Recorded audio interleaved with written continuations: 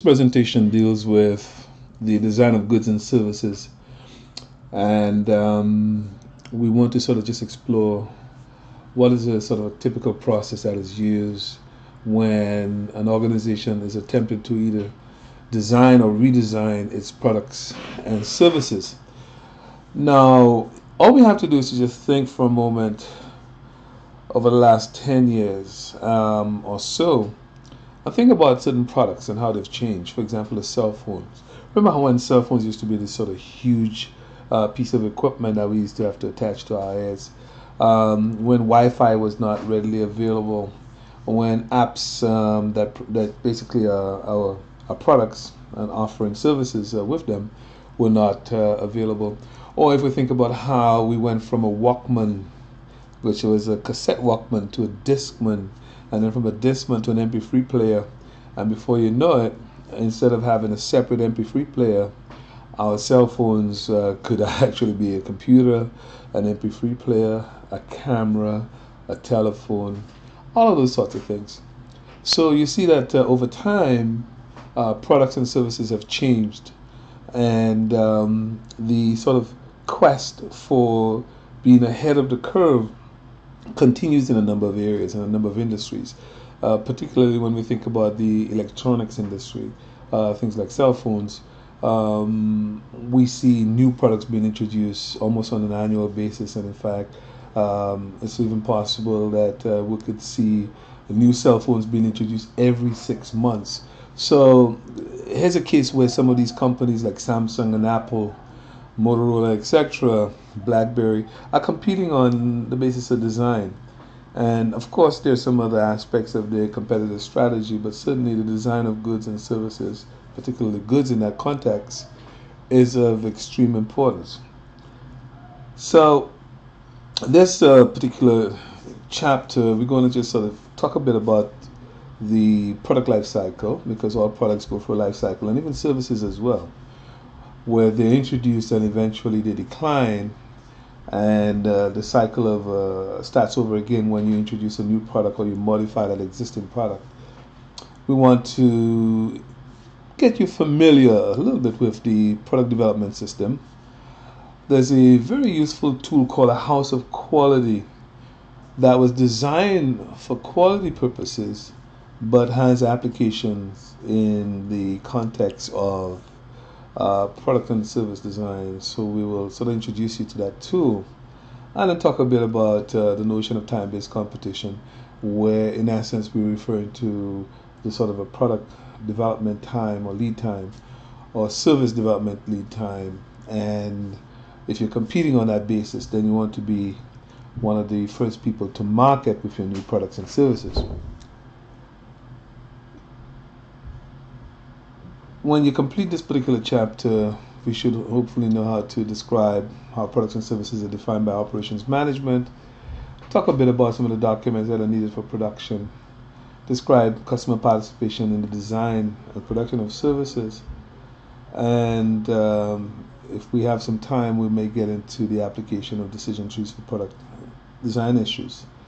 So we'll get into that a little bit later.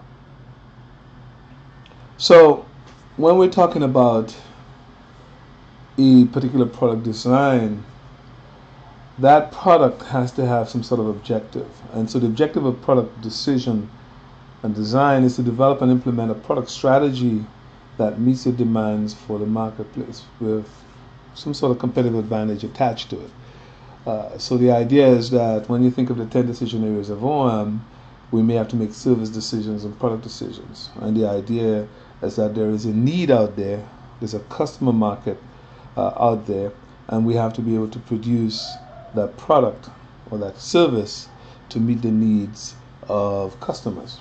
All right. So one of the things that we know is that companies that are highly progressive or highly successful often scan their goods and services to look for opportunities for improvement. They recognize the fact that customers change their tastes, their requirements over time, and in order to stay relevant, then the organization has to consider the possibility of redesigning its product or service strategy. And then to achieve that, there has to be some sort of relationship between that product decision or that service decision and some of the other aspects of operations management. Right? So customers, we have to keep in mind, they buy satisfaction, not just a physical good or particular service, and that satisfaction comes when the requirements are actually met. So because of changing requirements, companies have to consider changing their products and services constantly. So when you think about your product or your service strategy, it has to be aligned to the way in which the company intends to gain competitive advantage. And so some firms might actually compete on differentiation, and differentiation often refers to sort of an emphasis on things such as quality, something that is distinctive, that makes the organization unique. And Shouldice Hospital, which actually is in Ontario, is known to be a particular organization that specializes in hernia surgery, predominantly for men, but it has a unique set of characteristics to it. And so therefore, while they compete on cost to some extent, they are differentiated service when you compare them to hospitals and other clinics that actually provide the same service.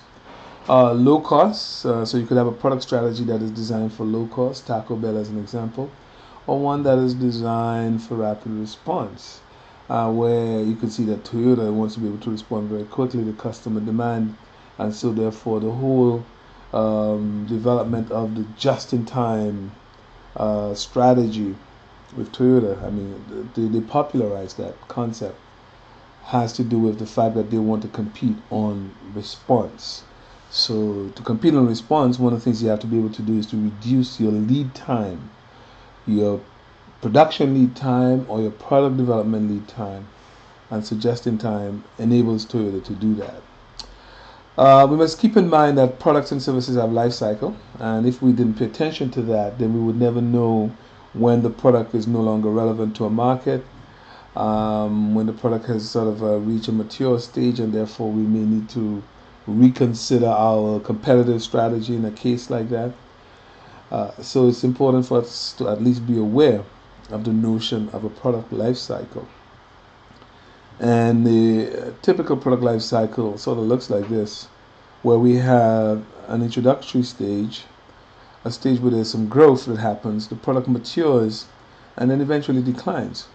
So if we think about costs and revenues, then here's what our sort of cost line looks like. In the early stages, we spend a lot of money doing product development, marketing, etc. And we're making some design changes. Eventually, the design stabilizes, and after stabilization, then we begin to see the development and production costs sort of stabilizing. In other words, you're not spending any more money on development, but you will be spending money on production, obviously.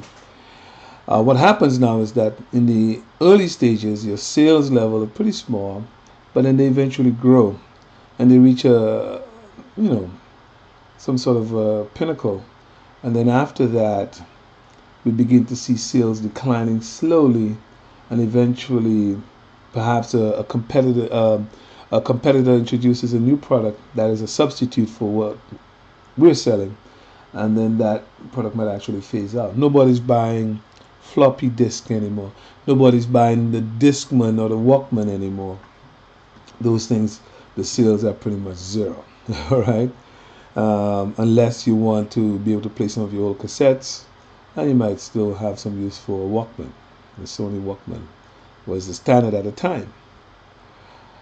What happens now is if you actually look at the difference between your sales and your costs, we see what happens in terms of our cash flow.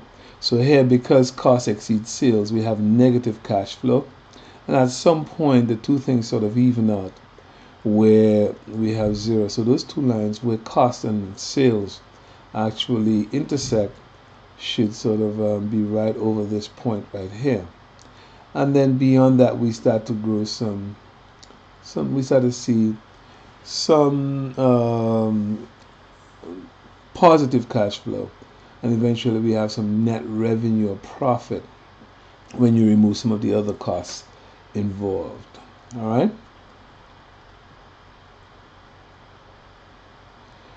So the various phases, let's just go through them quickly. You have the introductory phase where essentially you're doing some product development, some research, maybe modifying a preliminary design, finding who your suppliers are going to be so that you could establish some sort of long-term relationships with your suppliers. So eventually they grow with you and they are able to leverage a relationship that will help to serve your competitive strategy. In the growth phase now, the product begins to stabilize. We start seeing a trend in terms of increasing revenues. At that point, you might be able to better forecast because things are getting a bit more stable. And then you may have to make some decisions around capacity. If you're seeing growth in your sales, you may have to consider adding capacity, whether or not it is long-term capacity or adding capacity by using other things such as subcontracting, using contract manufacturers and so on. So your capacity strategy becomes quite important at that stage when you're growing. And the reason why it's critical is because depending on how long it takes to get to the mature stage, at that point you won't be adding any extra capacity. But when you start getting to the decline stage now, you may find yourself with excess capacity. And sometimes that capacity is so expensive, it is very difficult to shed that excess capacity. So while you're growing, you may want to increase your capacity. You have to have a strategy that allows you to be able to reduce your capacity when you will need to, eventually when the product now gets into its decline stage. All right.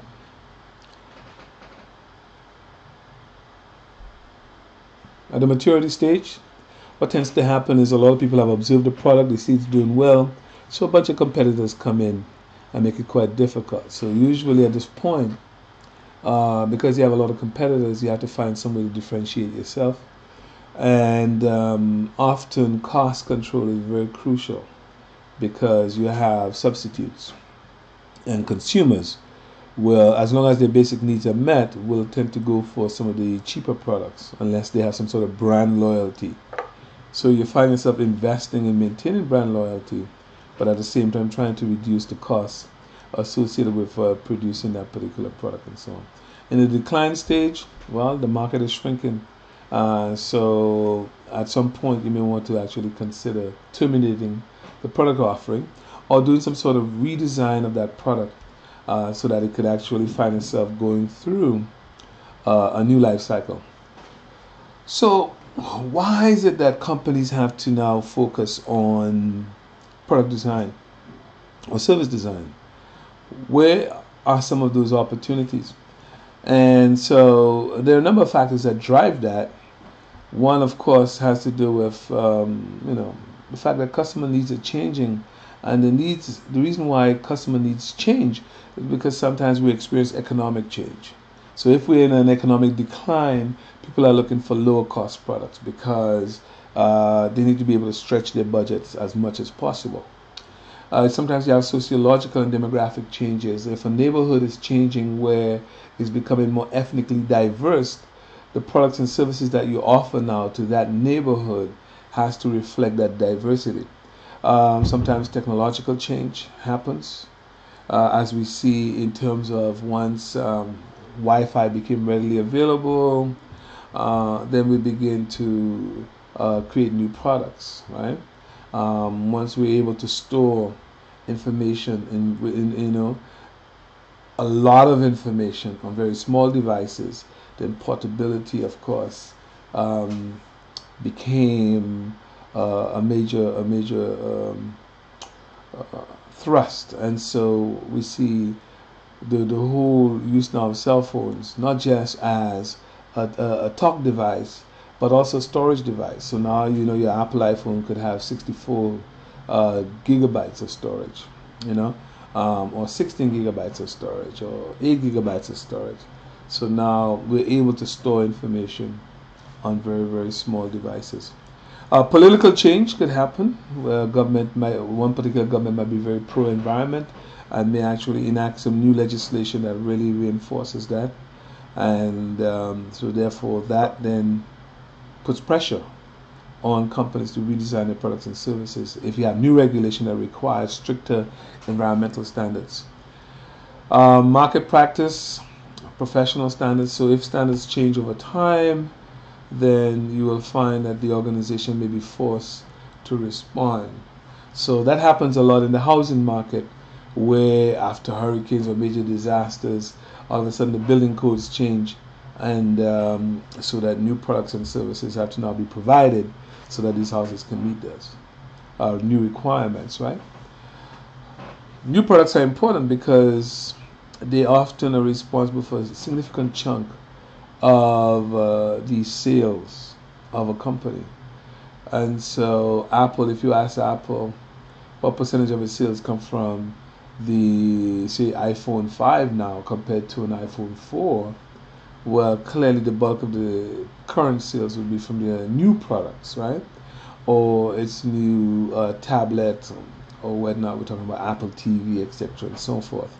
So there is some correlation between sales and new product introductions, and so as a result, firms do try to introduce new products because it drives their economic performance. What does a product development system look like? Usually, it's not. While this looks like a fairly linear process, what we tend to have is that we generate a number of ideas, and the ideas are sort of triggered by the need to respond to many of the factors that I talked about earlier. So if we generate a number of these ideas, and we then sort of try to do some matching between customer requirements and these ideas. So we say, yeah, we could create a device that allows us to speak, wirelessly, and then and we have the technology to be able to produce that. So now let's consider creating a phone for customers, for people, and therefore we will ask the questions, well, what would customers actually want? So based on their requirements, we now go through and develop some specifications, what we call functional specs, and so things like, you got to be able to speak through it, you got to be able to recharge the battery of the cell phone, you want some good clarity and so forth.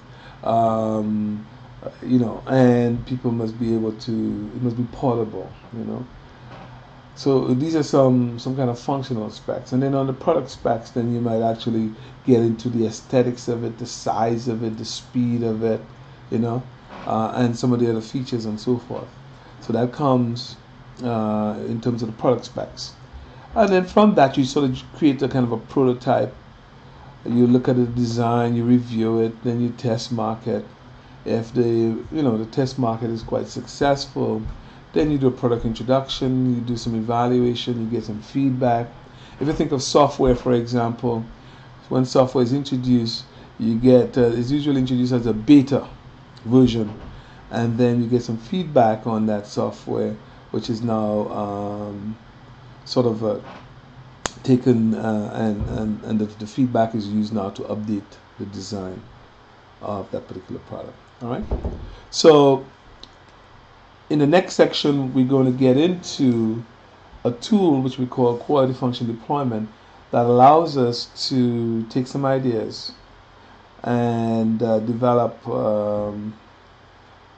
new products from it. In other words, this particular tool is a visual communication tool that allows us to examine customer requirements and then translate that into a product or service design. So we'll do that in section 2 of this particular chapter.